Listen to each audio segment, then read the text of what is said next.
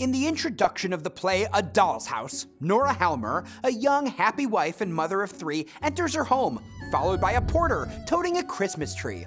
Her husband Torvald calls out to her from his office. He believes his wife is wasteful with money and teases Nora for spending too much. In the rising action, Nora shows Torvald her presents and requests money for her own Christmas present. Torvald gives it, but has no idea Nora needs money for a loan she borrowed without his consent that she's been working in secret to pay back her lender. Christine, a childhood friend of Nora's, drops by, and the two women discuss how their lives have changed since they last saw each other. Nora brags about Torvald's new position at the bank and offers to convince him to hire Christine. Nora then describes how she saved Torvald's life early in their marriage by providing the money they needed to spend a year in Italy. But the loan's lender, Krogstad, soon arrives to meet with Torvald. Dr. Rank, a close friend of Torvald and Nora, comes in and gossips about Krogstad's bad reputation for being caught up in a scandal years ago. Torvald meets Christine and says he's willing to give her a position at the bank where he's a manager. Krogstad slips back into the house. He thinks Torvald will replace him at the bank where he works with Christine, whom he has known from the past. Krogstad blackmails Nora, wanting her to influence Torvald to let him keep his job.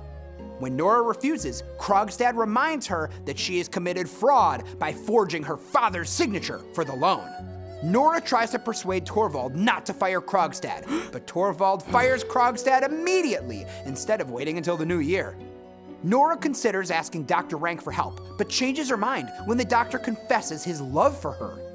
Krogstad decides to expose Nora and drops a letter about the loan and forgery into a locked letterbox outside of Torvald's office.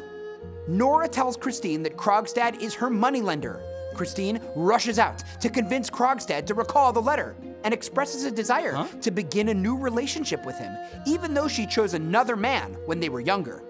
Krogstad offers to recall his letters to Torvald, but Christine tells him not to, believing honesty will bring understanding into Nora and Torvald's marriage. In the play's climax, Torvald reads Krogstad's letter, revealing the loan and forgery.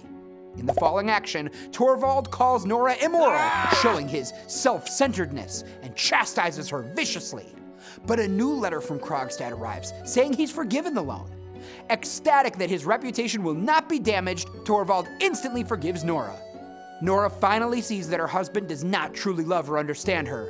She will always be nothing more than his doll.